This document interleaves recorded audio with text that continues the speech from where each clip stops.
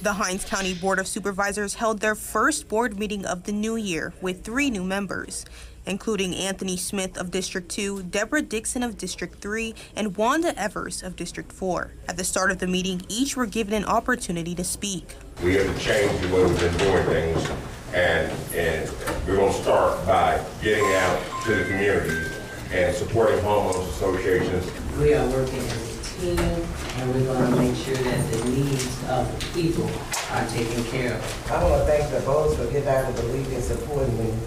And it's going to be some changes in Hinds County. The board also elected new leadership.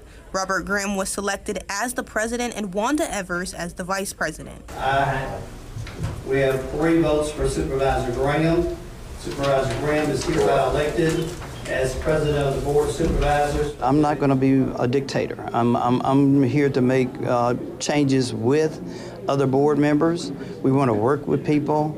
I think collectively we can make good decisions, and that's what we're planning on doing. Today's meeting also handling county business, including the garbage issues many residents are facing, like waste management not picking up garbage based on the color of the bin and leaving trash behind at homes. Supervisor Graham says they have plans to make sure waste management holds up their end of the contract, as they will be in it for the next 6 years. We know the issues. We're just trying to work through some things to make sure that we are able to respond to those particular issues. We want the people we have the contract with to let them know the citizens are basically not happy with them. In Jackson, Crystal Tisme, 16 WFT News.